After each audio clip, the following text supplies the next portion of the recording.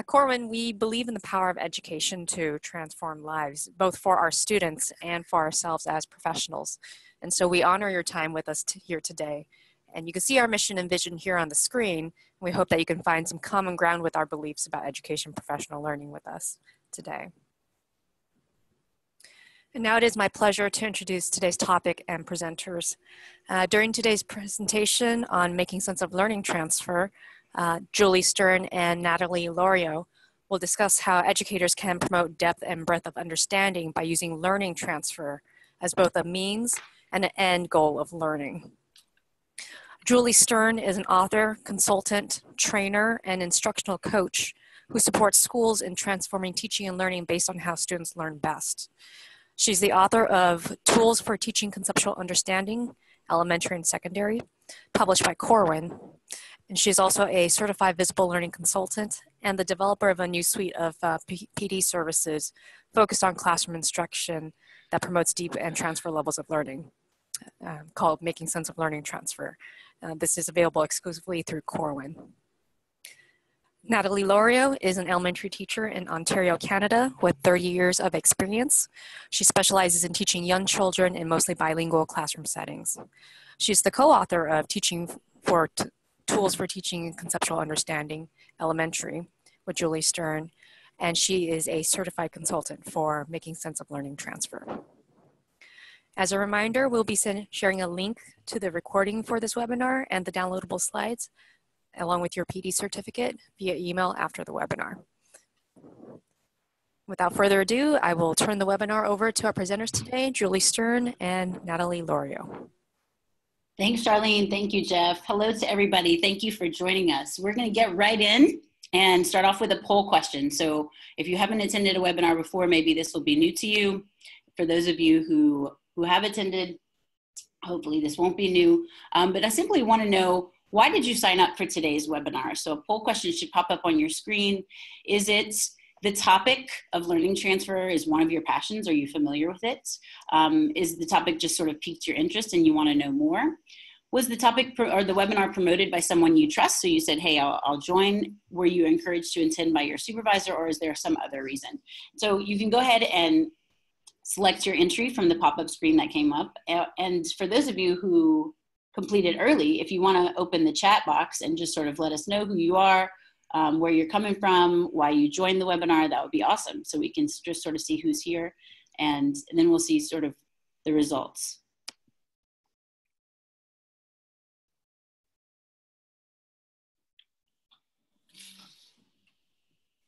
All right, so we have Pennsylvania, we have Alberta, Canada.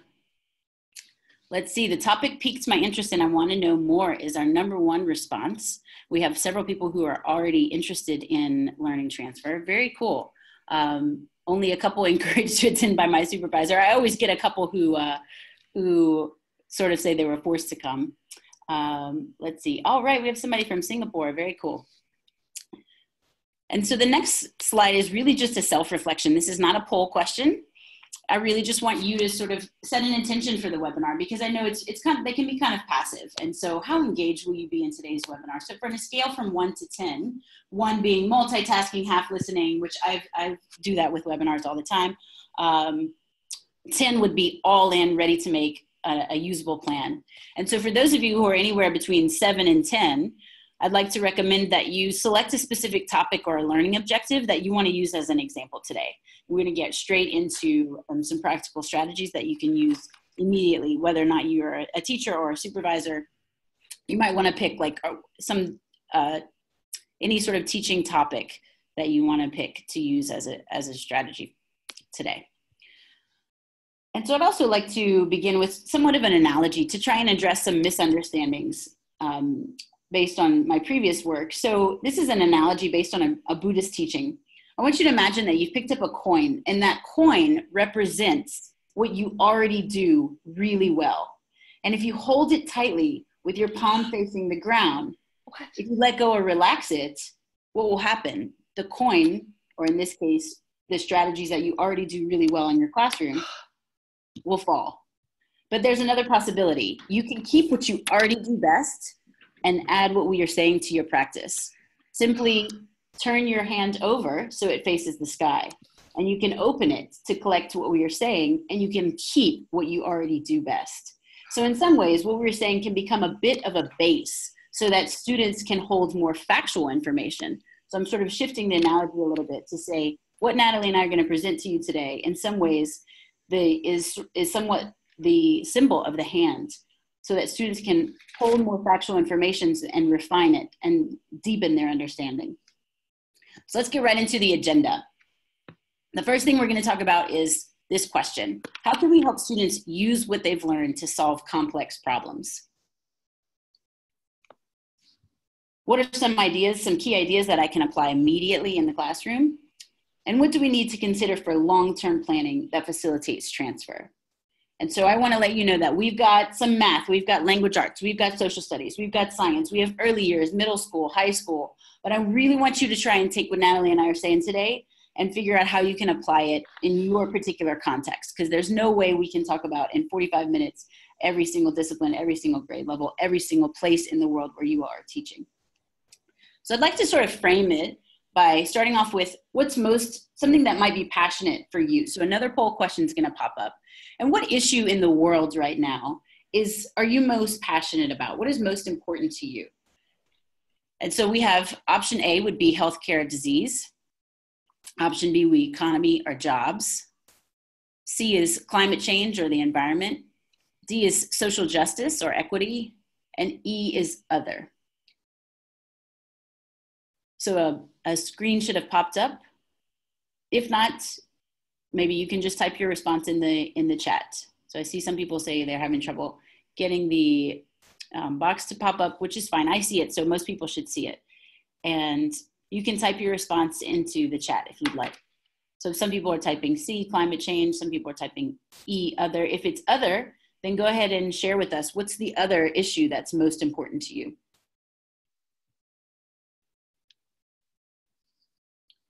I'll just give a few seconds and then we'll post. Oh, here we go. Thanks, Jeff. So social justice or equity is the #1 response, with climate change coming in as second. A few people saying economy or jobs, healthcare, disease, and then a few other.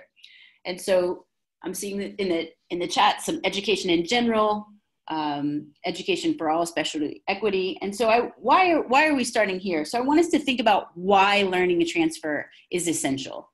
And why are we talking about learning transfer? And so whether or not we, picked climate change as one of the major issues, we can all plainly observe the issue of plastic waste in our oceans and our waterways. And so just a few stats on that: there are over 100 million tons of plastic drifting in the oceans. And every year, more than 100,000 turtle, marine mammals, or seabirds die from plastic consumption. And so we definitely have an issue with plastic waste around the world. Another issue we talked about was health. Some people selected health. In my home state of Louisiana, there's an area known as Cancer Alley. And it's known as Cancer Alley. It's due to the exponential increase in cancer for the residents that live in this area. And so that's a major issue of concern for me and my family. And then, of course, there's migration. It's another touchy subject across the world. And it's not just affecting the United States or maybe where you guys are from, but migration. People are already starting to migrate due to pollution and climate change. And we've seen nearly double the number of migrants since 2000, and the number continues to rise every single year. And how does that affect educators? Is that educators keep seeing an increasing number of English language learners coming into their classroom. There's one school division that I work with in Alberta, in rural Alberta, and teachers are reporting somewhere around 60% of students are non-native English speakers. And the beautiful thing that I find about teachers is that we're there for the kids, and kids are kids no matter who they are, no matter what language they speak. And so this is something that is facing all of us. And so I like to start with that, because all of this leads to my passion personally, is how do we promote students' abilities to use what they've learned to solve complex problems? And that's really what today's webinar is trying to achieve, is helping us organize teaching and learning in such a way that students are able to answer this question. That's what learning transfer is, using what they've learned in the classroom to solve complex problems in the world. And going back to our initial issues, as a social scientist, all of these issues are interrelated and all of these issues are interconnected. And the first step for us is to start to see the relationships and the connections between ideas. And so I want you all to imagine, even though I'm starting with these really heavy topics, seemingly very, very difficult to solve, but I want you to imagine that a school has already aligned concepts throughout the years, building sophistication in student understanding and intentionally transferring these ideas from local to global contexts. Imagine a school where students are studying ecosystems, interdependence, health, economics, migration, and equity. Year after year, they're transferring their understanding and increasing the sophistication of these ideas. And imagine that they're exploring the relationships between these ideas through several different case studies. So for those of you who might have a copy of my book in front of you, our books, we're gonna put some page numbers. These, we just use the question stems on page 29 and 25. What's the relationship between climate change and equity? Imagine if a ninth grader explored that through several different case studies. How does climate change impact health? Imagine if then in 10th grade, they were exploring this relationship. Then in 11th grade, what effect do climate change and jobs have on migration? And then in 12th grade, how do economics and climate change interact? Because none of this is easy. All of this is really complex. And it's something that we can't just focus on one project at a time. We have to integrate our studies year after year so that kids are really able to attack this. So let's start with what is a concept. All of these things in red are what we call concepts. And so I like to use James Nottingham's definition from the Learning Challenge. He says a concept is an organizing idea containing attributes derived from examples. And so it's simply something that we use to organize our world. With students, I say exactly that. Concepts are words that we use to organize and categorize our world. And so for young children, pattern is a concept, whole number is a concept, fraction is a concept, oral communication, character, and word choice. So all standards have this in their guides. All learning outcomes, all standards across the world, I've seen something like this. So we use these words, but people often think that concepts have to be this grand abstraction such as change or form.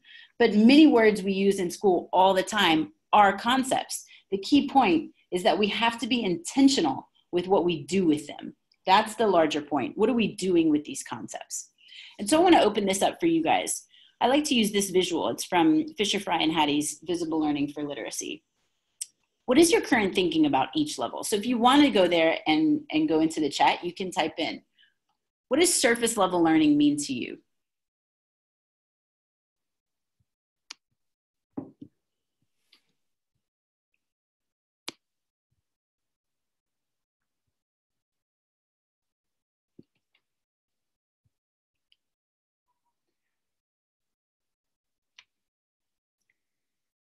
All right, so I'm seeing some things in chat, and some of you are saying that it's basic ideas, the beginning of learning, memorization. And so I would say that a big aha moment for me was that I thought about surface level learning all wrong. In fact,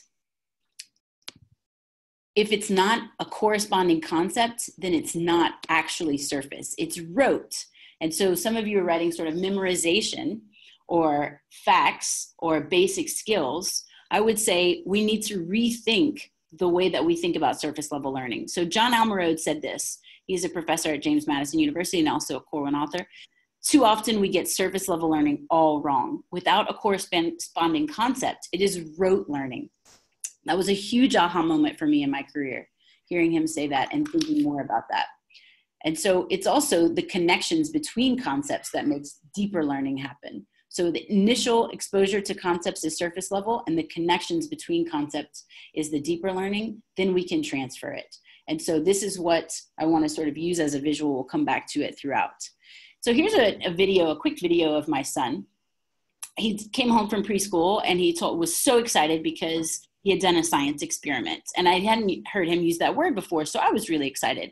So this is just a quick video. We're actually waiting in the doctor's office, so the quality's not great, but I just said to him, tell me about your experiment, and what did you learn from your experiment? And so I think this illustrates a really important point about surface level learning versus rote. So I want you guys just to take a listen and see what you think. In science in water, red food coloring, and flour. Yeah, into your experiment. What'd you learn from your experiment? That red and white makes pink. What else did you learn from your experiment? Nothing else.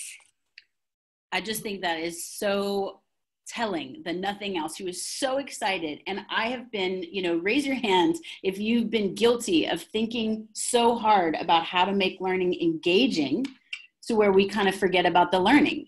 We work so hard on making it hands-on and super fun and super interactive that we maybe lose sight of what it is we're trying to get the students to learn. And so I thought that was a really good example of that. So all kindergarten, this is from the Texas. Texas is a big, a lot of people logged on are from Texas. So I used the Texas Essential Knowledge and Skills, but this is also in the Next Generation Science Standards. So it's kindergarten science. It's about scientific investigation, asking questions, communicating observations. And there's also standards about properties of matter and the concepts, which is a concept, and solid, liquid, and gas for this age level are all concepts. And so I wonder if the teacher would have asked, what happens when we mix a solid and two liquids? He's old enough to understand that the flour is a solid and the other two ingredients were liquids. And what happens whenever we do that? And to sort of form a hypothesis. It could have brought learning to the next level. And so here's a little chart that I made to kind of contrast rote learning and surface level learning. And so here's an example. Surface is foundational. It's good. We want to do surface level well. So I'll give you a second to read the rote and then the surface. What do you notice?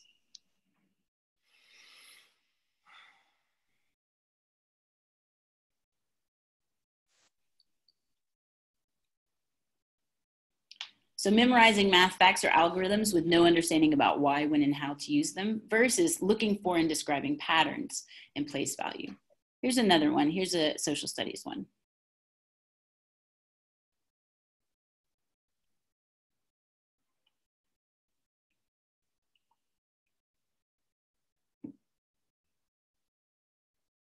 Memorizing sections of the US Constitution without understanding the purpose of power.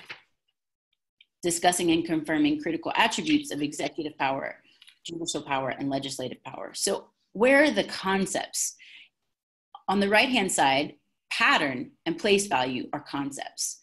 Again, on this side, executive power, legislative power, and judicial power are concepts. And then finally, identifying literary techniques, such as rhyme or repetition, without understanding their purpose in literature or effect on the reader. Versus the teacher using an anchor text to model a think aloud on how authors use persuasive language to manipulate an audience. And so in all of these, I hope you are noticing that the rote has no understanding and the surface is introducing a new concept. I see somebody, Rita, thank you for that. Being introduced to a concept is exactly what we're looking for surface level learning. And so here's a great oversimplification of how to get started. I want to give you guys some concrete tools to play with in the classroom. This is not the end all be all of unit planning. I want you guys to, unless you're in a coffee shop or somewhere where you're in a public place, I want you to say out loud, this is an oversimplification. But I just want to give you guys some basic steps.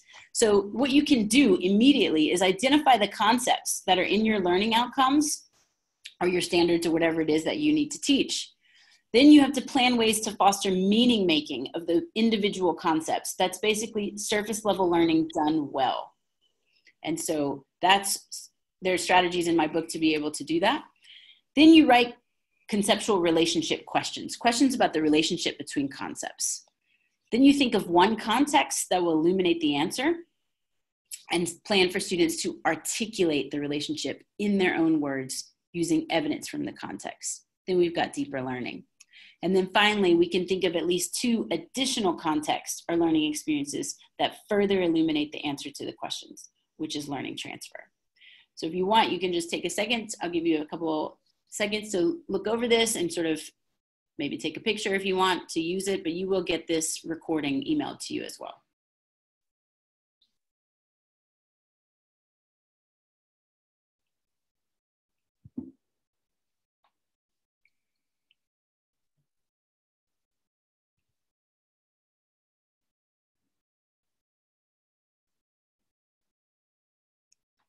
Okay, so here's another example. Lots of teachers want me to show them some learning outcomes or some standards. So again, from the Texas Essential Knowledge and Skills, also this exact same thing is in, the exact same idea is in the kindergarten science standards for next generation science standards.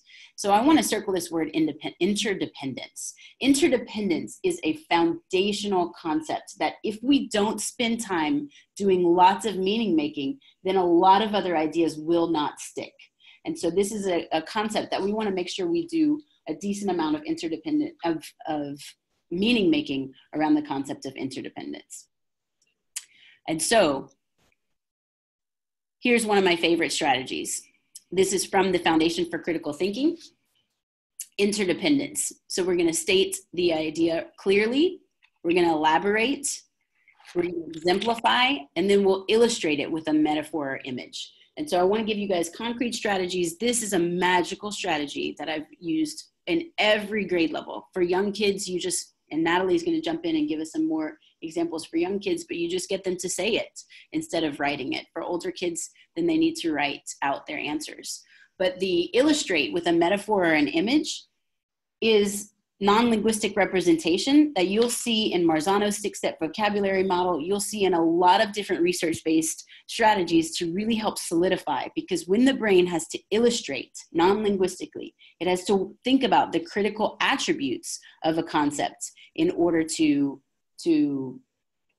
identify what they are. And so this is an example of a little boy in a school at the British school Manila. He said, most kids, they'll just take what we are talking about. So we were talking about trees producing oxygen and people breathing in the oxygen, and also people breathing out carbon dioxide, which the trees use for energy. So most kids made out of Play-Doh, their illustrate was a tree and a person.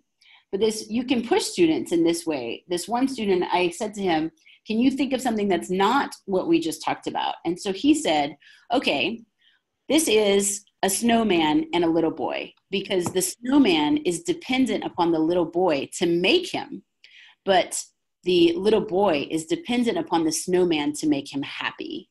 And I thought that was so great. It was such a great representation of interdependence. It was really cute as well, to show us that he understood the idea of interdependence, that they both were dependent upon each other for something.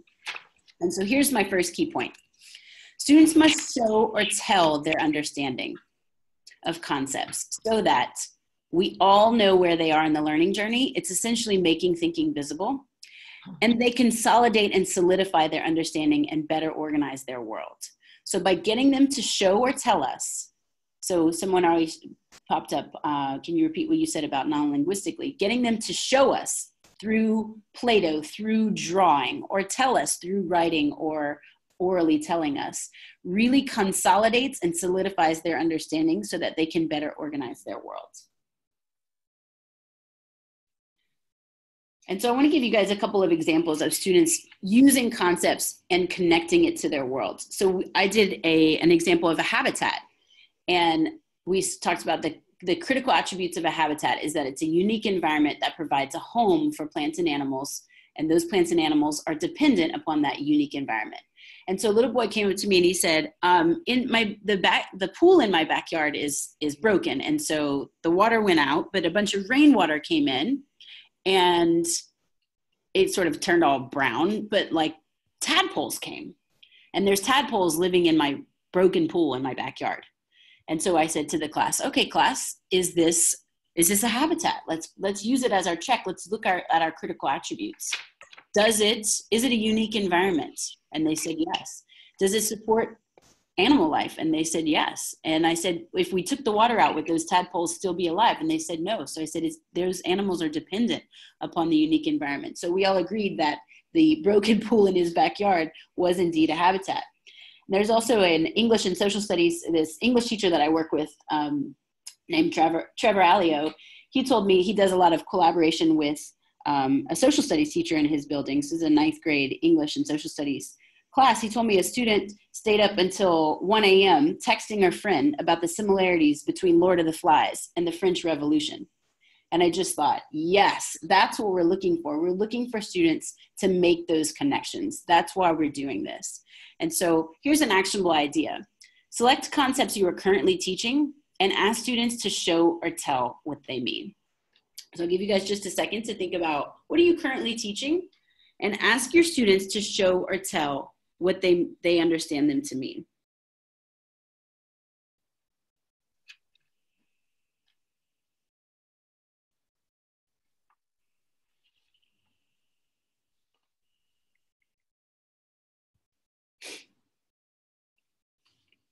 And I'm going to share this quick video of my son again.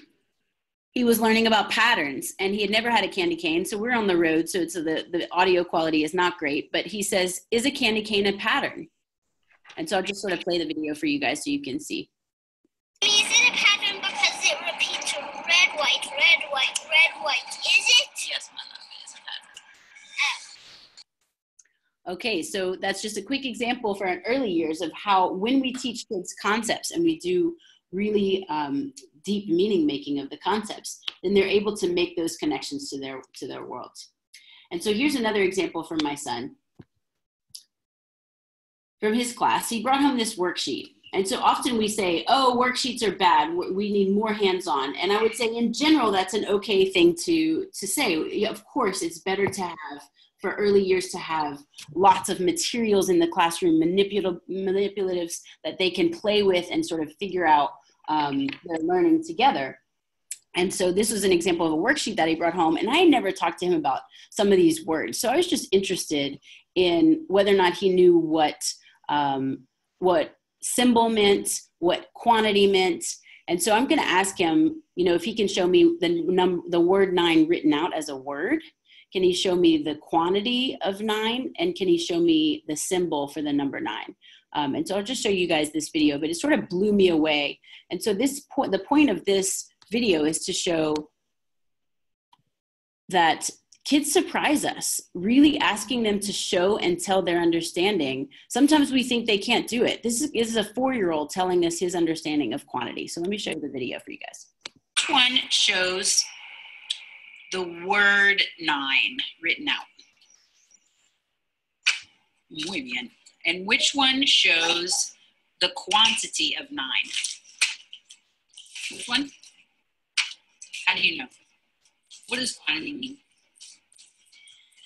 Quantity means that there's how many of same things that you want, but they're different kinds of the same thing.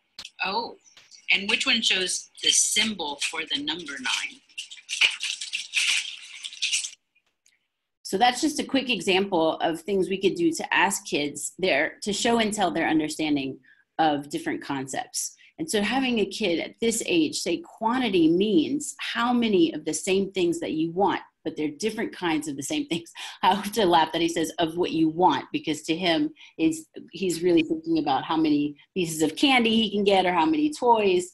But that is a really profound understanding of the concept of quantity. And so even very young kids can tell us what they understand about different concepts. So I'm gonna let Natalie jump in and talk to us about a way that she's introduced concepts to her young students. Hello everyone. I'm glad I'm part of this webinar, and I hope you're all enjoying it. So I am actually a grade 2 French immersion teacher in Ontario at this point. And I like to play around with concepts with my students. And just explain, so as Julie earlier pointed out, it is important for students to show and tell their understanding of concepts. So every month, my students change place. I have 5 groups in my classroom, and they come in, and every month they change place and they find a new group. And I always like to play around with concepts for them just to see where they are. So that particular month, I think it was last month, I brought in my bike, and I told the kids that my bike was called a system. And I explained to them why it was called a system. I showed them if I move the pedal, every part of the bike moves. And I showed them too that if I take something away, I did physically take the front wheel off, and I said that the system doesn't work. So then I asked them, I said, no, can I go back to your group and come up with an example for, of a concept of a system in your everyday life? And I said, but you'll need to give me evidence of why it's called a system, why you've picked that example. So it was really interesting. These are 7, 8 years old, and they came up with 5 different names. One was the solar system. The other group came up with the human system. Another group came up with the school system, how the school works. And if something doesn't work, then the whole school doesn't function. Another group came up with the road systems within the community. And finally, the last group, a car. So it's interesting that even though system was not part of my unit of study, I'd like to play around with them just to see where they are and what they understand. So if we move on to the other slide. Julie? Okay, so we often need to expand our definitions of concepts. They're simply organizing ideas. And as students grow, the fundamental and powerful concepts that organize their world will start to change. So for example, young children, they will see plants and animals as a concept. But as they get older, as they move on, it will become living things and non-living things. And then as they increase their sophistication and specificity, they will, as they get older, they'll have organisms. And finally, the last one, which is biotic and abiotic factors. So don't fret over whether or not it's a concept. Just ask yourself, is this an age-appropriate organizing idea? If so, be sure students make meaning of it by identifying the critical attributes of that organizing idea while looking at key examples.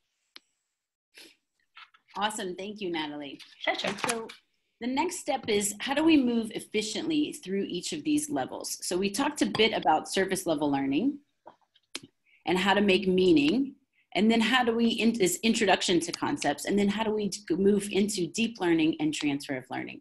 And so these are the definitions of these different levels by Hattie, Fisher, and Fry themselves. So Hattie, Fisher, and Fry say students explore new concepts and build initial understanding. That's surface level learning done well. And then John Hattie said in Chicago at the annual Visible Learning Conference, when we talk about deep learning, it's about the relationship between ideas. And then finally, transfer of learning happens when students apply understanding to new context. And so this is sort of their definitions of these. And if we do surface level learning well, then students are going to be able to move to deeper levels of learning and transfer of learning more efficiently. And so here's the gift that Lynn Erickson has given to the field. And it's a simple formula. I made this sort of visual, 2 concepts stated together in relationship equals conceptual understanding.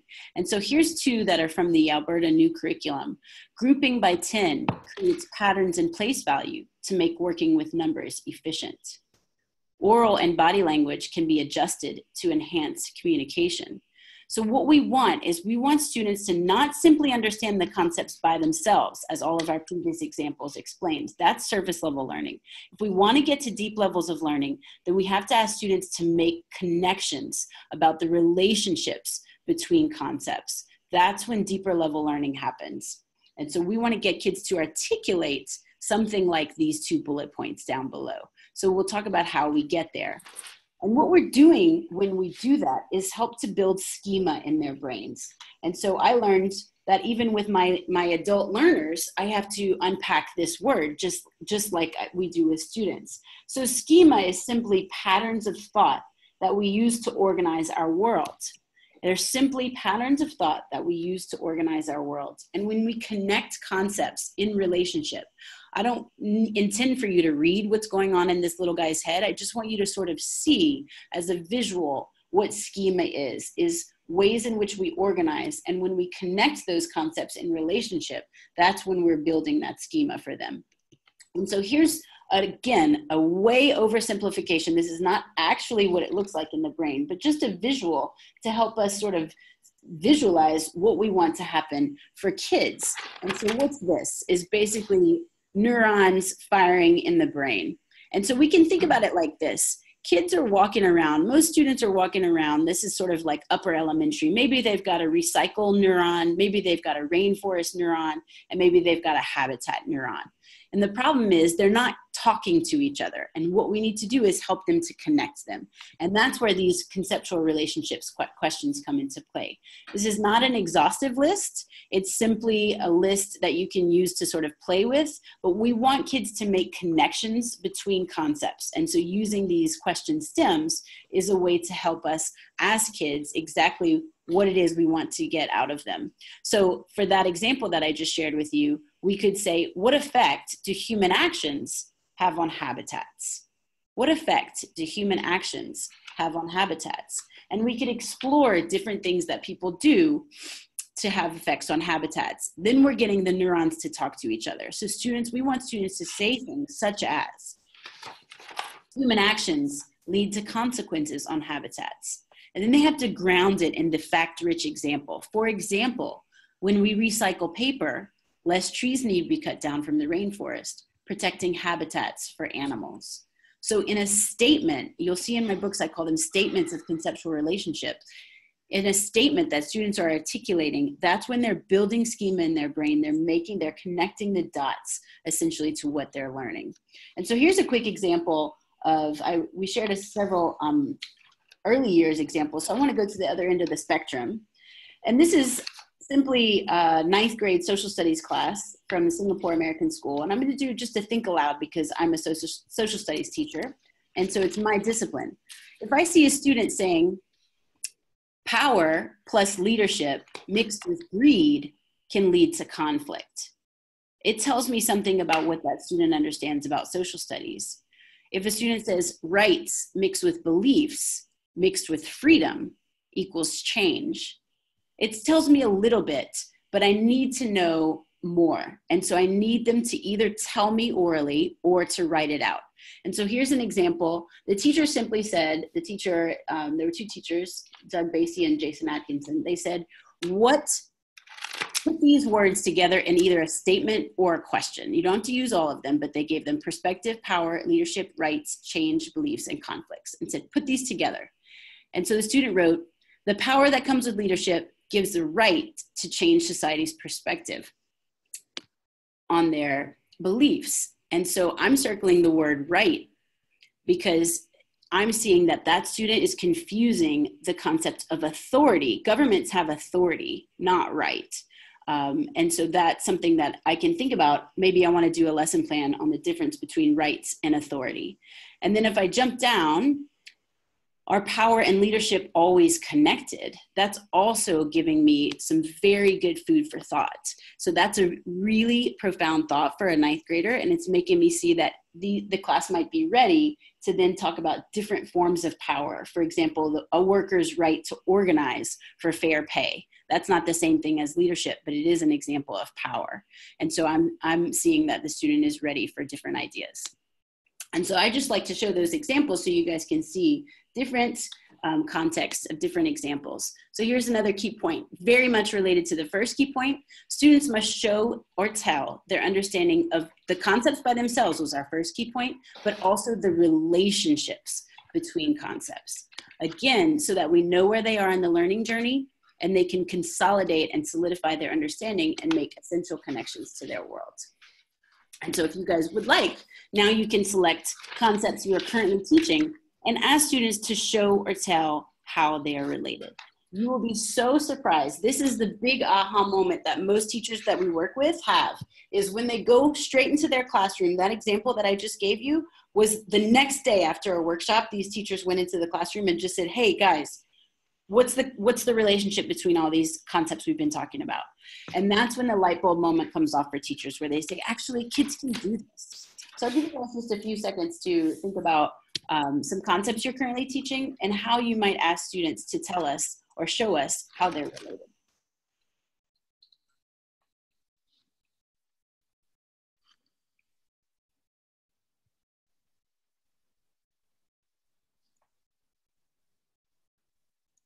And so we want to move away from questions that are just right or wrong questions. And we want to help kids understand that this is not the only way to learn, that it's really about the quality of our thinking. And so, again, I'll put these questions of conceptual relationship up here so you guys can see. These are this is not exhaustive, they're just samples, but these are the ways that you can sort of plug in. I'm seeing Ariel say as like an exit ticket or something like that, just to sort of see, can kids make these relationships? And so all of this is moving us towards, I used to call this the conceptual inquiry cycle, and now I'm naming it the learning transfer cycle. We want to ask kids a conceptual question and take them through specific context.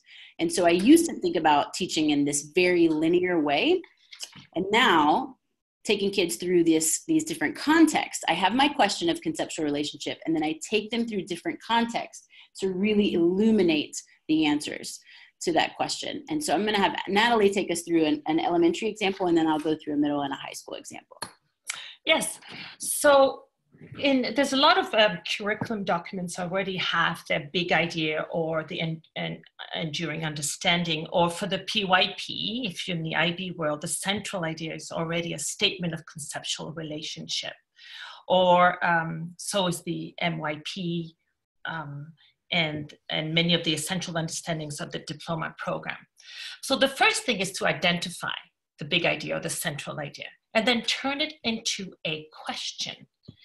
So looking at the conceptual relationship question tab, yeah. So you have to address the central idea. So you look at the central idea and come up with a conceptual question. So so you can address the central idea. So the question is, how do rules impact a community? And so the goal is to deepen our understanding of why communities create rules. It's not a simple answer. So by exploring this question through multiple contexts, you always come back. So you will look at family, then classroom, then school, and you're deepening and refining their understanding. And finally, by providing opportunities for students to improve their contextual relationship in class, you eventually bring them to a new context, to a real world transfer. So here we're looking at how rules can impact a neighborhood of skating rink. And let's see what the students came up with. For example, some students will need to come up with rules on how everyone in the community can use the rink safely. So examples were vary the times of skating. So maybe at a certain time, the youngest skaters or the beginners can skate, and later time, the more advanced. Or some students even came up with an example by dividing the skating rink.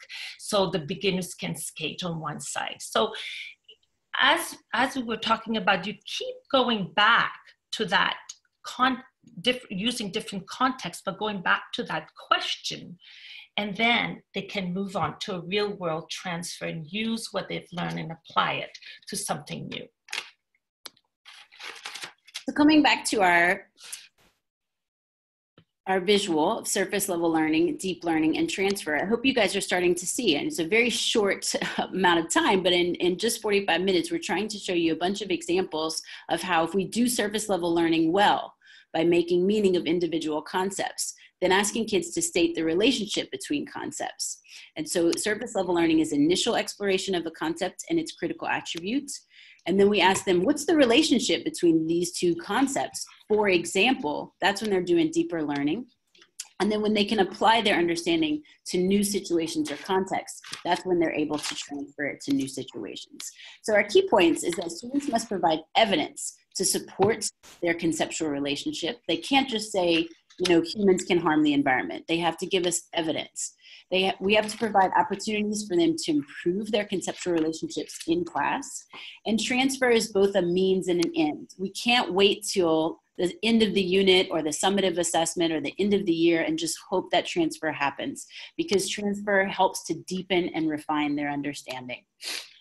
And so the next step you could do in this, and we don't have time for you to do it now, but the next step you would do is to think of multiple contexts where students can apply the conceptual relationships to deepen and refine their understanding.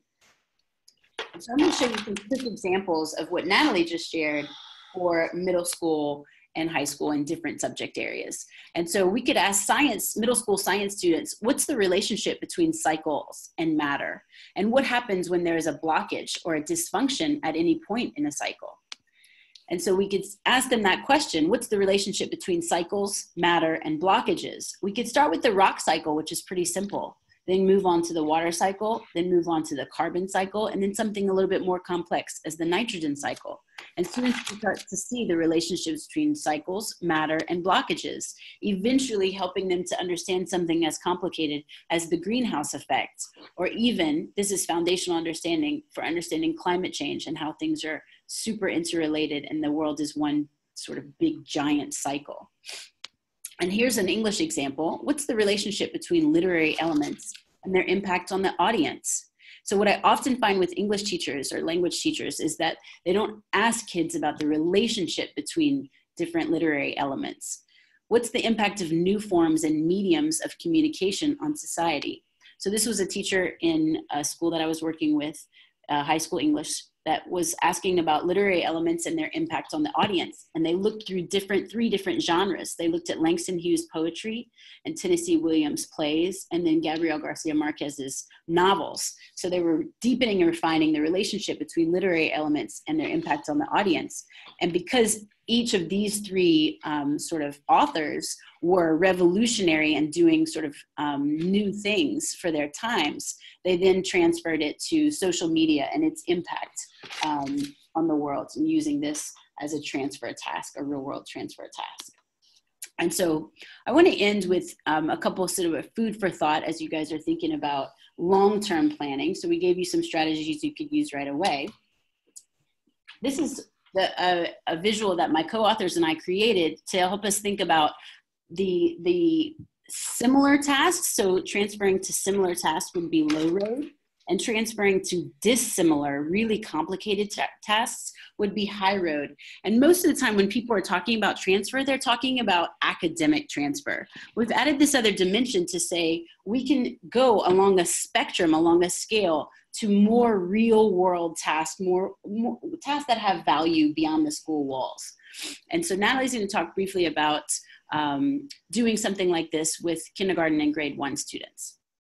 Yes, so this was part of the health unit, and the conceptual understanding, the statement was meeting our physical and emotional needs helps us to make us happy. So I thought, how am I going to make this interesting for my little people, for my grade 1s? So I came up with this doll, the stuffed doll that you see on the picture there that has a neutral color, and it was about the size of a little kindergarten kid. And we looked at the two concepts of physical and emotional needs. And so in class, we went through together as a class and adding the physical needs such as creating a gender, clothing it, body parts, and the doll then took on an identity. To look at the emotional needs, the students had to take the little doll at home overnight. And the next day they had to show and tell and explain to the class how they met the emotional and physical needs of their new friend after a home visit. And through the show and tell, I really could understand whether they understood the conceptual understanding. Just a side note, one student said to me, "Oh, it is really hard to be a parent." Because they found it really hard to take care of this child, this little doll. Later on, we did an action piece too in the school. So because of the physical needs, we came up with a drive for the school and donated goods to a local shelter. And for the emotional needs, the students and we all came up that they had to go outside and show kindness to a student, someone in the yard that they didn't know, and just show kindness. And they had to come back and report it. So a simple kindergarten, grade 1 conceptual relationship, but to make it really interesting and meaningful for these children.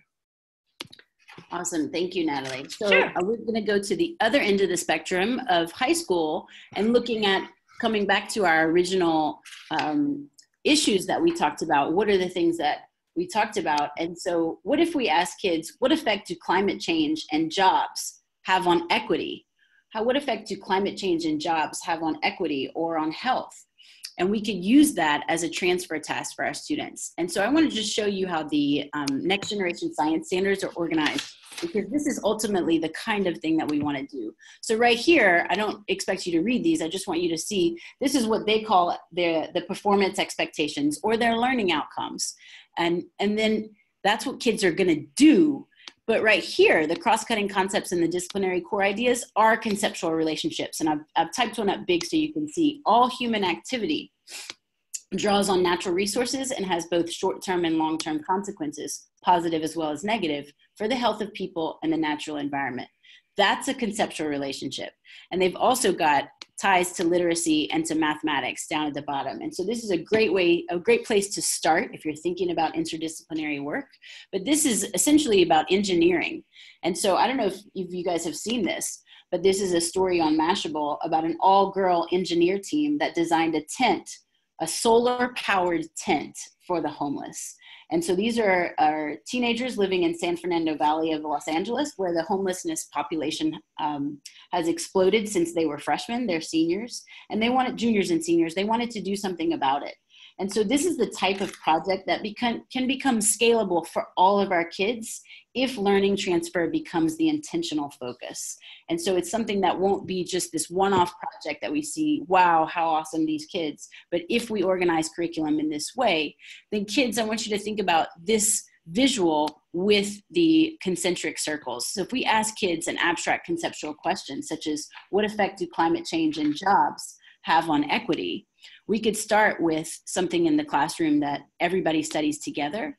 And then the next context and even the next context, the students can study whatever they want to study as long as it's building that relationship between two or more concepts and they're building schema in their brain. And so that, to me, makes us feel like I use this visual to teach kids that extreme freedom is not liberty, that extreme freedom is anarchy, that no rules is anarchy. And so we want to have, what we're trying to do in democracies is create some sort of ordered liberty where there's freedom within structure and within order. And what we're seeing is that if we can organize curriculum in this way, then we're the closest thing we can get to ordered liberty. If we're marching kids through standards that have no impact in their lives, that feels like tyranny. But if we're throwing everything out, throwing all the curriculum out and just letting them do whatever they want, that feels like anarchy. But I feel like if we organize our curriculum in this way, we're getting at ordered liberty in a better way. And so that's all we have for you guys. We're ready to take, I think we have time for a couple questions before we end the webinar, but we want to thank you guys so much for coming. Yeah, hi, Julie. Hi, Natalie. I have a couple of questions that came in. Let's see here. Could you give an example of a concept at the surface level? That came through a couple of times. People are interested in that. So all concepts are essentially surface level. It's the exposure to the concept. So it's initial exploration of whatever the concept is. And so if you're exploring, you know, a teacher put up there persuasive writing. If you're exploring persuasive writing, that could be in and of itself a concept. And the idea is to sort of distinguish persuasive writing from exploratory or explanatory writing. And so it super depends on what your discipline is. So I can't really just sort of rattle off, but think of surface level learning as initial exploration of a single concept. Thank you. Here's another question. We have different level of learners in our classes. How can we incorporate 3 levels of learning in such a class where we have diverse learners? That's a great question. And if you switch to this type of teaching and learning, if you move in this direction, you can really reach all students. A really quick example I want to give is I work with a middle school in somewhat rural Georgia. And so these are kids that they have big old trucks and they like to take their trucks in the mud to go mud riding. And I'm from Louisiana, so I can relate. But the science teacher wanted to explain the relationship between structure and function.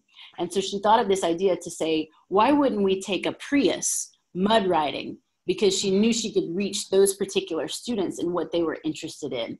And so when you think about concepts as when you're thinking about the examples of the concepts, or Natalie bringing in her bicycle to illustrate system, you can think about what is something that is interesting to these kids and how can you relate that to the concept? How can you use that as one of the examples that you're exploring to see the critical attributes of a concept? Thank you. Last question. What would be a suggestion from you if we wanted to start this in preschool to support the foundations in kindergarten with this conceptual understanding? Or is that too early an age to start? Definitely not too early. I think that, and Natalie, jump in if you want to say anything, but I think for those guys, it's getting them to show and tell their understanding in a way that's, not overly academic, but getting them to show us and tell us what they understand about different concepts is the best place to start.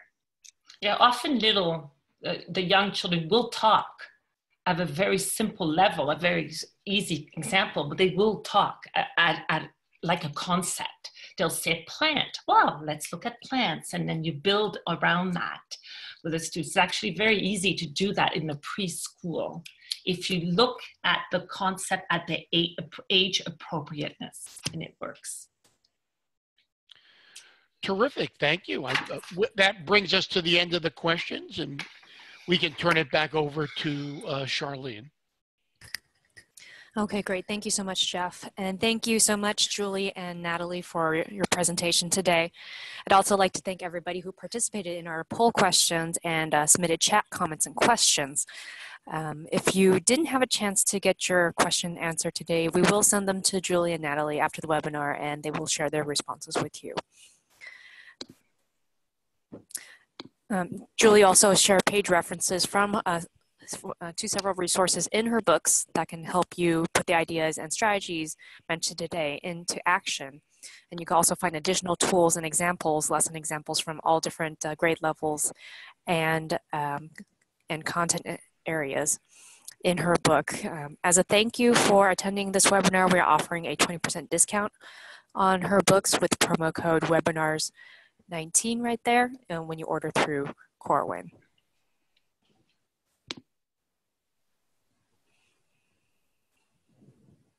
You can, if you want to learn more about learning transfer, you can catch Julie and Natalie along with other certified consultants. They will be presenting on this topic at the 2019 Annual Visible Learning Conference in Las Vegas this July. You can see their session topics on the screen here. To learn more about this event and to register, you can visit corin.com/AVL2019.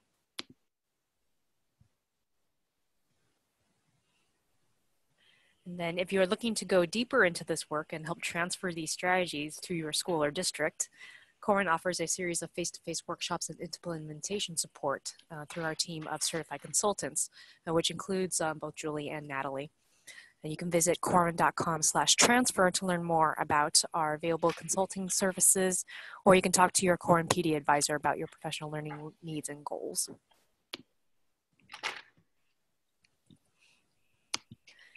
And finally, if you enjoyed today's webinar, we invite you to come back in 2 weeks for our next webinar on instructional coaching with best-selling author Jim Knight. Our full spring lineup is here on the screen for you. You can sign up for these free webinars at www.corin.com/webinars. And then finally, on behalf of Julie Stern, Nathalie Lauriault, and the entire Corin team, I'd like to thank you for joining us today. And I wish you a good evening. Thank you for coming. Thanks, everybody. Thank you.